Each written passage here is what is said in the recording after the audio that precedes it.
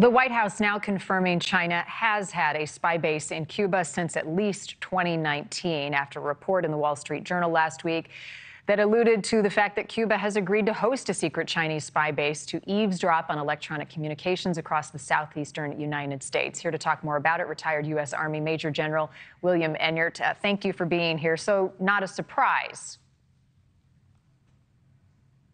You know, to misquote Captain Renault from the great movie classic Casablanca, I'm shocked that there's spying going on here.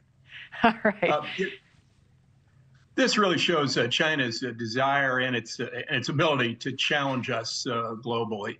Frankly, it shouldn't come as a big surprise to anyone.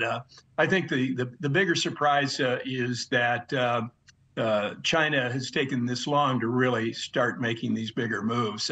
You know, Russia and the Soviet Union had a huge spy base in Cuba, right outside Havana, which they wound up closing down in 2001, largely because they couldn't afford to operate it any longer.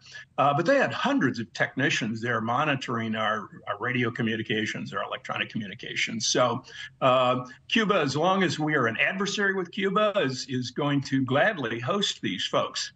And, you know, while we're talking about that, frankly, our trade embargo on Cuba has been a miserable failure for 60 years.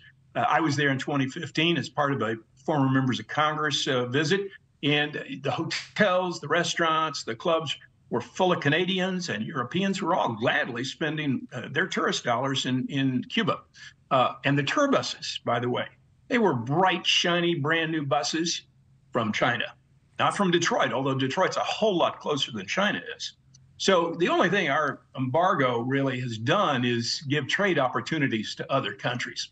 And we're not going to have a great impact on the Cuban government with so long as we have policies that date back to the Eisenhower administration, and that really have yet had an effect. So antiquated policies. How should U.S. strategy change now to meet the current threat?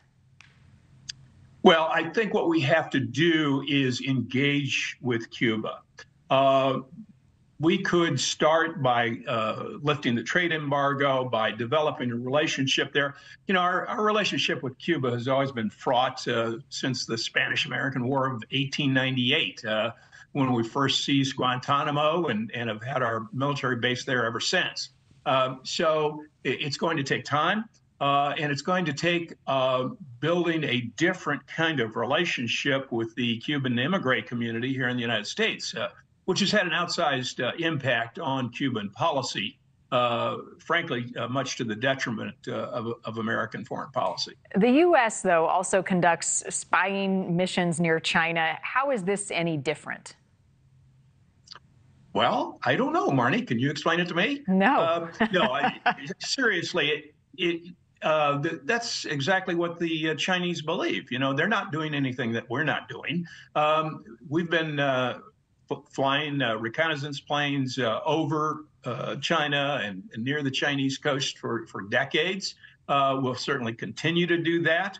So there's not really going to be any change there. So they're doing that in response, and China has become a great power. It certainly has a global presence, and as such, they want to keep an eye on what they view as their great adversaries doing. Thank you for watching. Go to NewsNationNow.com to find NewsNation on your television provider. And don't forget to click the red subscribe button below to get more of NewsNation's fact-driven, unbiased coverage.